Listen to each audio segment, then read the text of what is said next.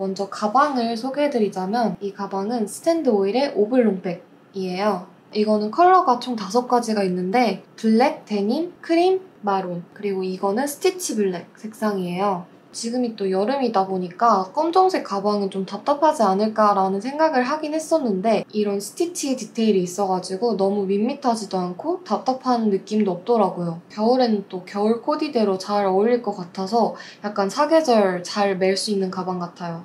사실 노트북이 들어가는 가방 중에서 좀 꾸민 느낌 낼 수 있는 가방 찾기가 은근 어렵잖아요. 근데 이 오블롱백이 실제로도 스탠드오일 디자이너 분들께서 노트북이 들어가는 가방이 필요해서 들어갈 수 있게 디자인을 한 그런 가방이라고 해요. 가방 자체는 그렇게 크지는 않은데 수납 공간이 되게 널널해서 되게 휘뚜루마뚜루 매기 좋은 데일리백인 것 같아요. 노트북이나 아이패드 들고 카페나 여행 갈 때 들고 가기도 좋을 것 같고 짐 되게 많이 들고 다니는 보부상들 있잖아요. 그런 바리바리스타 분들께 진짜 강추하는 가방입니다. 저는 이 가방이 마음에 들었던 것 중에 하나는 제가 무거운 가방을 별로 안 좋아해요. 어깨 아프고 이래가지고 손이 잘 안 가게 되더라고요. 근데 이 가방은 제가 받자마자 되게 놀랐을 정도로 되게 가벼워요. 재질은 약간 미끌미끌하고 부들부들한 그런 합성 가죽이에요. 그리고 아무래도 블랙 색상이다 보니까 오염에도 강해서 가방 간수 잘 못하시는 분들도 가볍게 들고 다니기 좋은 제품인 것 같아요. 이번에 광고를 진행하게 되면서 스탠드오일 측에서 너무 감사하게도 이 오블롱백 스티치블랙 색상을 구매하실 때 적용이 가능한 5% 할인 쿠폰을 발급을 해주셨어요. 그리고 총 10분께 필로우 파우치를 선물로 드리는 구독자 이벤트도 준비를 했습니다. 제가 자세한 내용은 더보기란에 작성을 해둘 테니까 꼭 확인하셔서 이벤트 놓치지 마세요. 가장 첫 번째 아이템은 바로 제 아이패드랑 맥북이에요. 제가 특히나 아이패드 같은 경우는 뭐 그림 그릴 때나 뭐 공부할 때나 필기할 때 이럴 때도 자주 쓰고 영상 시청할 때도 너무 잘 사용하고 있어가지고 이제 저에게는 없어서는 안 되는 그런 물건이 되어버렸어요.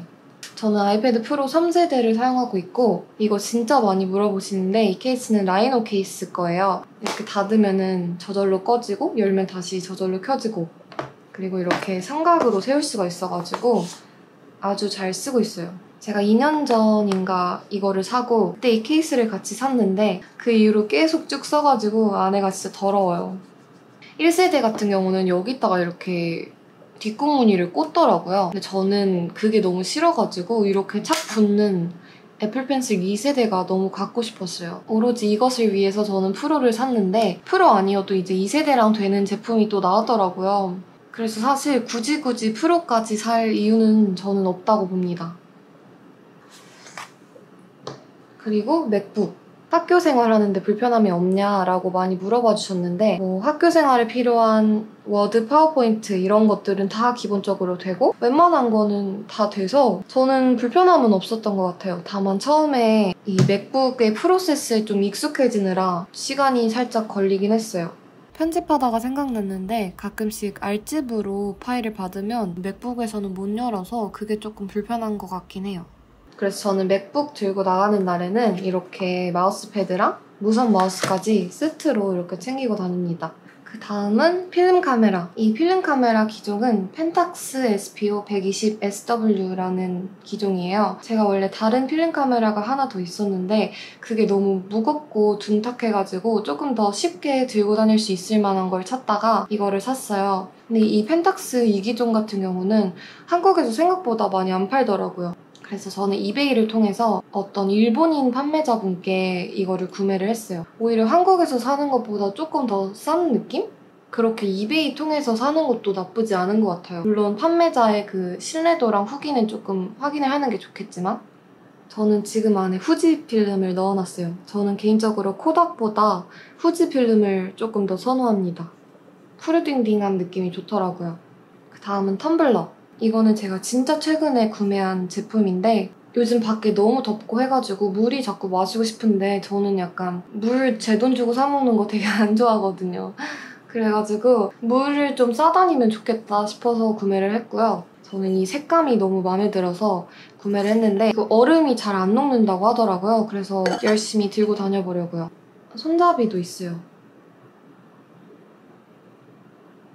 그 다음은 에어팟. 제가 얼마 전까지 에어팟도 케이스 안 끼고 다니다가 너무 더러워지는 것 같아서 얼마 전에 이 케이스를 장만했습니다. 저 약간 이런 하찮은 캐릭터 되게 좋아해가지고 이런 캐릭터 제품들이 은근 많아요. 제 브이로그 보시면 제가 아빠한테 운전면허 학원을 안 가고 독학을 할 테니까 독학 성공하면은 학원비 아껴 쓰니까 에어팟 사달라 라고 무논리 조건을 걸었었던 적이 있었어요. 그때 장만한 에어팟이고 대중교통에서 쓸데없는 소음이 안 들려가지고 저는 그게 너무 좋더라고요. 짠! 립밤.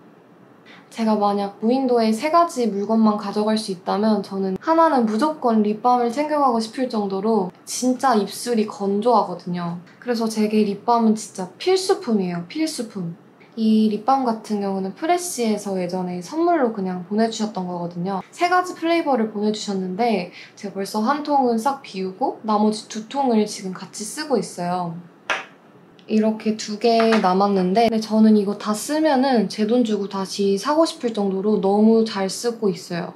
이 냄새도 너무 좋고 촉촉하기도 하고 저는 이 제품 말고도 예전에 다른 프레쉬 제품들 내돈내산으로 많이 샀거든요. 근데 프레쉬 립밤은 진짜 좋아요. 다음은 카드지갑.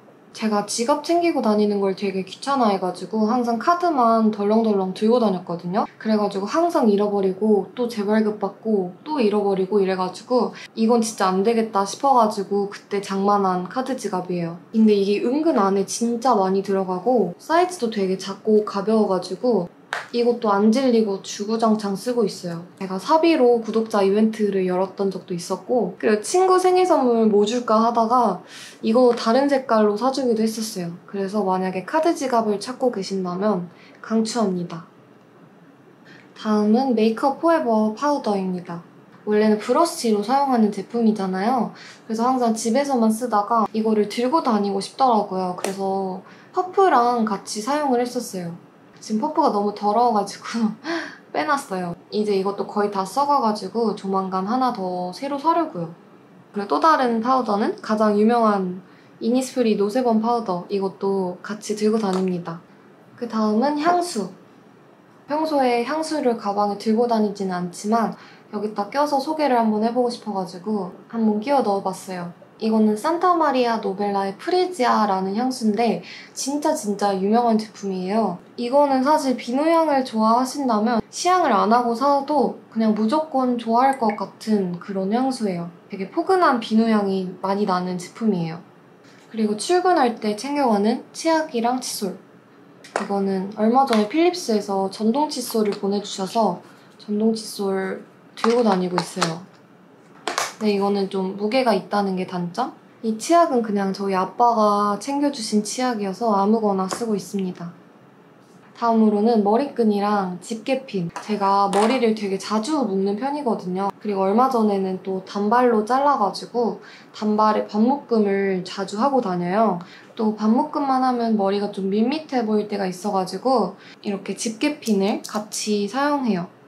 이건 제가 에이블리에서 샀는데 아마 여기저기 많이 팔 거예요. 수정용 화장품들도 간단하게만 들고 다니는데 이건 블랙루즈 제품이고 잘 말린 무화과. 이거는 쿠션? 저는 이 선쿠션을 얘기를 하고 싶어요. 제가 원래 손으로 선크림 바르는 거 진짜 싫어하거든요. 손으로 선크림 바를 때 손 막 미끌미끌 거리는 것도 너무 싫고 그리고 다 바르고 나서 손에 남아있는 것도 되게 싫어하는 편이에요. 이 선쿠션이란 게 있더라고요. 이거는 닥터 벨머 제품인데 저는 아침에 준비할 때도 무조건 이 선쿠션으로 선크림을 바르기 시작했어요. 안에 있는 내용물만으로는 살짝 좀 부족한 것 같은 느낌이 들 때가 있어서 그래서 아침에 준비할 때는 이 닥터즈 선크림을 손등에 짜서 저 퍼프로 발라줍니다. 제가 다른 선쿠션을 안 써봐가지고 이 쿠션이 좋은지 안 좋은지는 사실 모르겠어요. 굳이 이 쿠션이 아니더라도 약간 저처럼 손에 선크림 묻고 이런 거 싫어하시는 분들은 이거 진짜 삶의 질 대상승템입니다. 근데 저는 이 제품은 아쉬운 게 냄새가 좀 별로인 것 같아요. 마지막으로는 이 삼각대인데요. 제가 아무래도 브이로그를 찍다 보니까 삼각대를 자주 들고 다녀요. 이게 길이 조절이 잘 돼가지고 각도 맞추기도 되게 쉽고 설치하기도 되게 간편해가지고 밖에서도 잘 유용하게 쓰는 그런 삼각대예요. 제가 지금은 아이폰 12를 쓰고 있어가지고 사실 이렇게 세울 수가 있거든요. 근데 제가 예전에는 아이폰 XS를 사용해서 촬영을 했는데 그거는 옆에가 약간 둥글둥글해가지고 세워지지가 않아요. 그래서 어떻게 할까 생각을 하다가 이런 식으로 옆면이 평평한 스마트폰 거치대를 한번 찾아보자 해가지고, 사실은 원래 이게 이 미니 삼각대에 딸려있던 이렇게 헤드 부분이에요.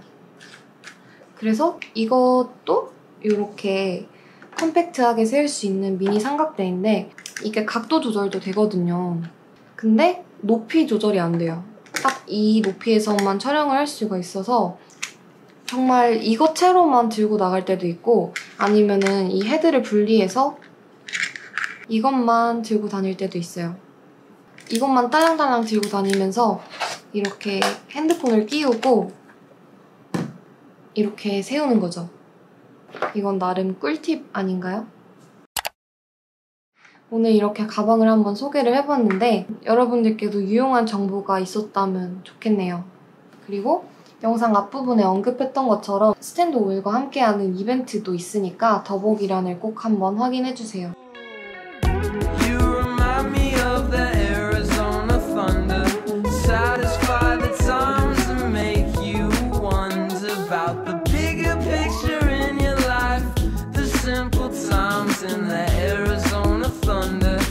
Arizona thunder tonight.